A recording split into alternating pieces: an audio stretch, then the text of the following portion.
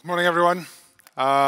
First of all, I'd like to thank Naventus for inviting me here.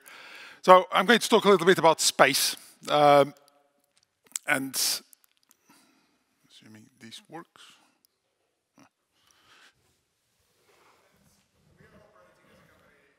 In a sector that has been growing dramatically over the last few years. So the demand for more information, for more communication services, but also for more data about what's happening to our planet is actually driving a growth, an exponential growth of space-based information, space-based data. And this is very much driven by these applications, and what we are seeing is that what used to be a fairly small sector, it will grow to about $1 trillion by 2040, not 2030 like in the slide.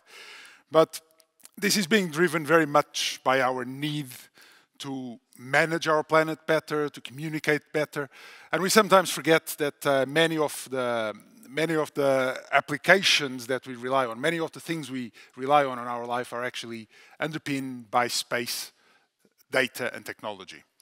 So when we are actually controlling how much food production we are doing in the world, how the climate is changed, that is very much dependent on information that satellites in orbit, mostly in low Earth orbit, but also in higher orbits, are actually providing us. And because of that, we are seeing this growth in the industry, and we are ourselves benefiting from that. So as a company, we are now delivering satellites, components for satellites, but also we started delivering space data as a service. And what we are seeing is that as we are moving from just people just wanting satellites or wanting to build their own assets, they are actually coming to us, particularly from areas where more data companies, for instance, are now coming to us and asking us, could I just have actually access to the data? Could I, rather than having to own my own assets, having to own satellites, having to own ground stations, having to have the people to do that, could I actually just have the data that I need? And because of that, we are seeing a growth in what we call space data as a service. It was something that a few years back you wouldn't see in our revenue stream, but now you are seeing it's already about 9% of what we are doing, and it is growing. And ultimately, we are expanding the company. So we are currently a company. In the last 12 months, we did about 188 million SEK. We have a order backlog of about 418 million SEK. And this is a mixture of both subsystems components that we sell to other people, to other satellite manufacturers, but it's also something that we, but also satellites, and as I said, space data as a service. So we are 180 people around in 6 companies in 5 different countries. And we are organized very much in 3 main areas of business, as I mentioned. So we've got companies in our group that focus in providing the building blocks of satellites, building blocks of space technology. We've got 2 companies here in Sweden, 1 in the Netherlands, 1 in South Africa. And they specialize in individual components that you need to then build satellites. We then have companies that specialize more on the building satellites, bringing together all these parts and building them into satellites and to actually provide the services associated with that. And that can be communications, that bringing the data down, managing that data on behalf of our customers. And those are companies that we've got in Scotland and in the US. So we expanded into the US not only because we wanted to have our geographical footprint in the US a few years back, but also because we wanted to actually gain the knowledge of actually operating constellations. So the company we have in the US owns its own satellites, is delivering data every day to customers. And then, of course, as I mentioned, we are also doing this data business that is selling space data as a service. And that's where we see quite a big growth for us. Now, we focused on 3 areas, 3 main areas: weather and climate. What can we do to help weather and climate activities. Maritime and energy, this is an area that we have traditionally operated on. And then, of course, farming and forestry. That is probably the biggest user of space data in the world. And we focus on these because we do have some unique capabilities. So when it comes to weather and climate, one of our companies is one of the world leaders in production of subsystems or instruments for weather monitoring.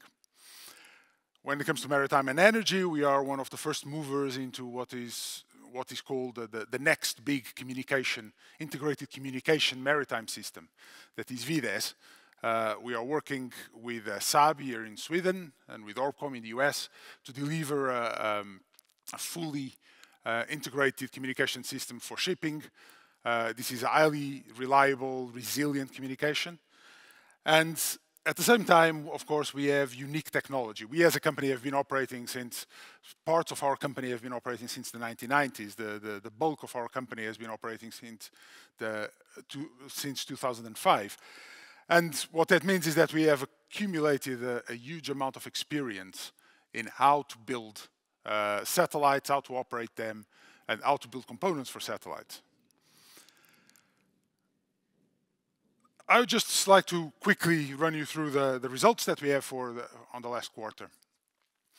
So we are seeing a growing momentum on our business. We have had, like most of the technology companies around the world, over the last couple of years, some issues with our suppliers.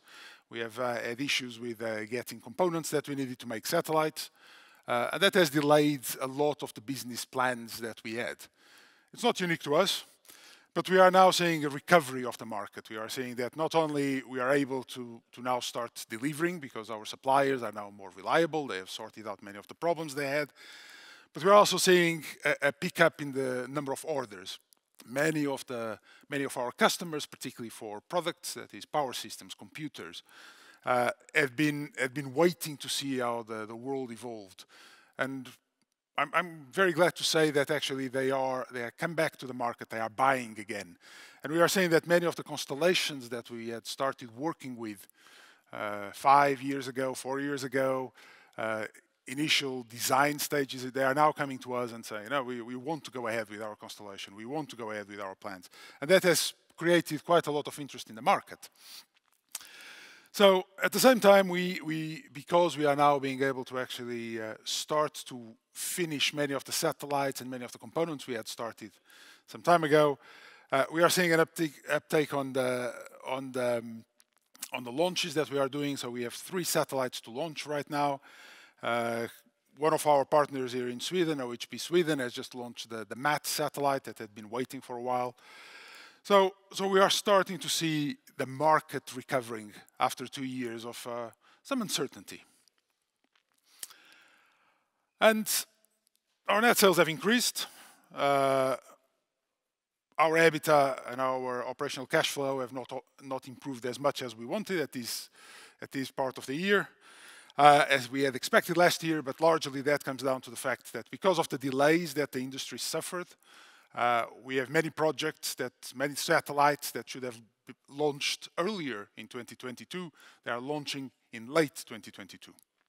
And that created a slowdown on the revenue for the company and on the cash payments. But we remain with a very strong order backlog. And as I said, this is actually something that we are seeing starting to grow again. This is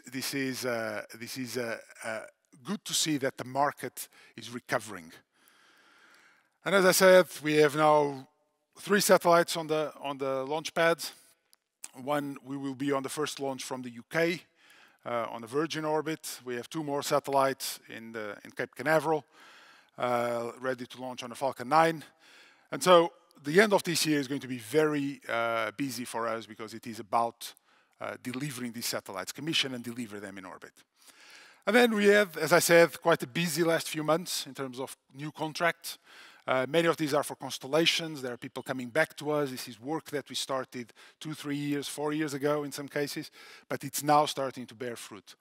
And that is actually quite an important thing, and it's good to see. It's good to see that the market is becoming resilient again. And as in terms of growth plans, we are actually, of course, following the trends, the global trends. There are some global trends in terms of data needs and service needs, and this is driving the growth of our company. So over the next few years, we are investing very much on farming and forestry. We are developing a constellation of satellites to provide data for farmers and for forest managers around the world. We are starting our VDES service. That's our plan over.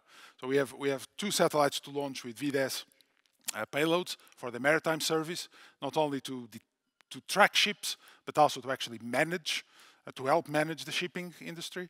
And then, of course, we are working on weather and climate. Our team in Gothenburg and the team in Uppsala are actually working with the European Space Agency on the Arctic weather constellation. So this is about monitoring our climate much better than what we are doing right now, being able to forecast much better the weather.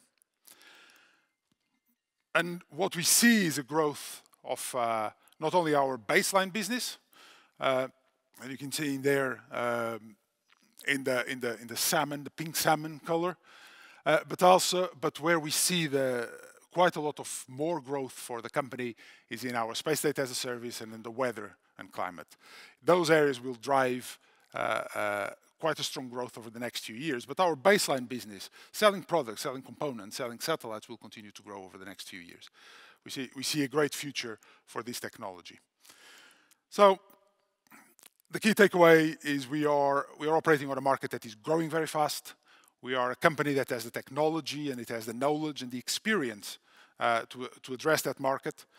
And we see a very strong growth in space data requirements. And that will drive us to actually grow our space data as a service business. So we are on the way to become a world leader in data and services from space, and I would like to invite you and others to actually join us in that journey. Thank you very much.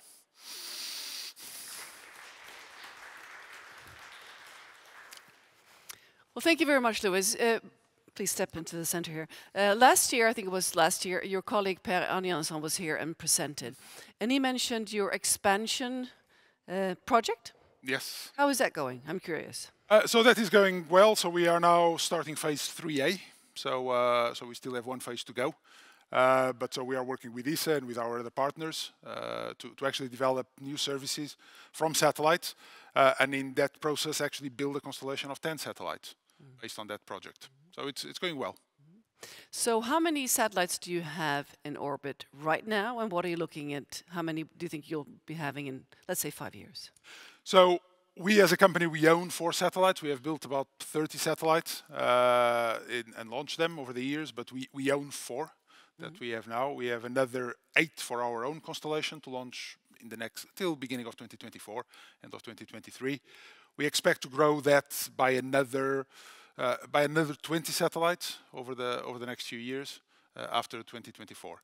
So the constellation will be a constellation around 30 satellites, 28 satellites in the next few years. So that's our expectation.